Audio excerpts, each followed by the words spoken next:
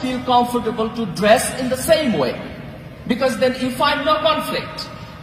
But if you go to somewhere and you find out that you are the only girl who does the hijab, or you are the only boy who goes to pray and nobody else, then after 1 day, 2 days, 3 days, and you find a little bit negative pressure to change your behavior because you identify yourself the extreme minority.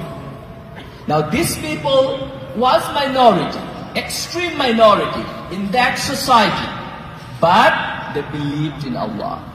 So every time when you figure out that we are the extreme minority, and you figure out there is a negative peer pressure, but you still believe in Allah, you can connect yourself to the people of cave, the honorable people of cave, whom Allah subhanahu wa ta'ala has mentioned in the Quran. So you can connect yourself that you are doing the same thing that will be honored to Allah subhanahu wa ta'ala. Then their second characteristics was, when they have a conflict with Iman, the belief in Allah, and the operation in the dunya, they choose believing in Allah. They did not compromise. Because our deen has something that you can compromise, but our deen has something that is not compromisable. Right? Believing in Allah, you can't compromise that. Praying 5 times a day, you can't compromise that.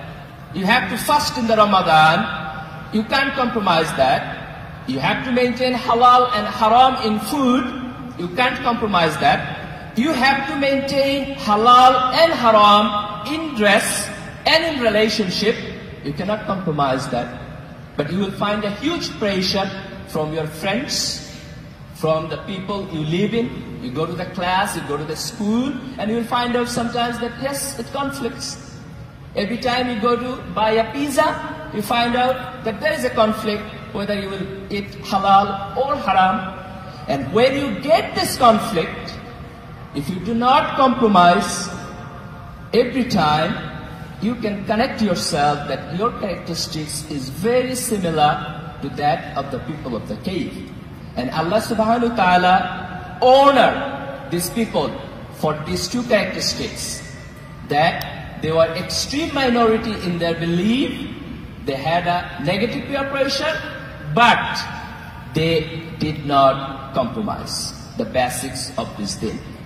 So every time we do that in this society, we can connect ourselves that we are very close to the rank of those people if our ikhlas is a standard. Okay, so then I will go through a little bit follow-up that how we can achieve that level of steadfastness. What can help us to motivate when we encounter this type of environment? Excuse me. I'll go through 2 points. The first point will be philosophical, a little bit understanding of the law of Allah subhanahu wa ta'ala, the sunnah by which He governed the spiritual and the physical universe. And second will be some action plan. So the philosophical point is that everything has an up and a down. An up is followed by a down, and a down is followed by up. So when you find out that something is going in your life bad, you are frustrated, you are oppressed, you did not like it, but it happened, just connect your mind, your psychology to this natural law that there is up and there is down. I'm giving 2 examples, one from Quran and one from Hadith. One Hadith is saying, this is Sahih Hadith, that Rasul sallallahu alaihi wasallam had a she-camel, and that was very fast running. And at that time, no other camel could beat that. So people are happy that Rasulullah ﷺ had a camel and that always win the run. One day, a Bedouin came with a very young camel. That is not a very old, very famous, it was a very young camel. And fortunately or unfortunately, that camel of the Bedouin beat the camel of Rasulullah ﷺ. And people are upset. Upset for 2 reasons. Some had an emotional thing. Wow, this is the camel of Rasulullah that is unbeaten. Was emotional. And other things, it is really unbeaten. What happened? Then they went to Rasulullah. Rasulullah smelled that there is something wrong. Then he made a statement. He said If anything go up, Allah make that down. Subhanallah. That's the rule of the universe. If anything go up, that goes down. Then now come back to the Quran, Surah Al-Inshirah. Allah subhanahu wa ta'ala is saying, this is a very famous verse, you know, Innamal usri yusra. Indeed, every hardship is associated with an ease.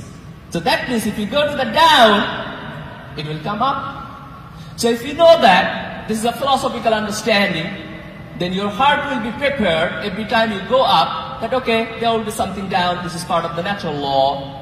If you go down, don't be frustrated, there will be up. Allah will connect that to ease. If you have a hardship, there's no problem with that. So this is the natural law, and we should be aware of that. And the second philosophical point is, this up and down has a time scale. It's sometimes a different time scale. For example, if you look into a civilization, the scholar says, right, if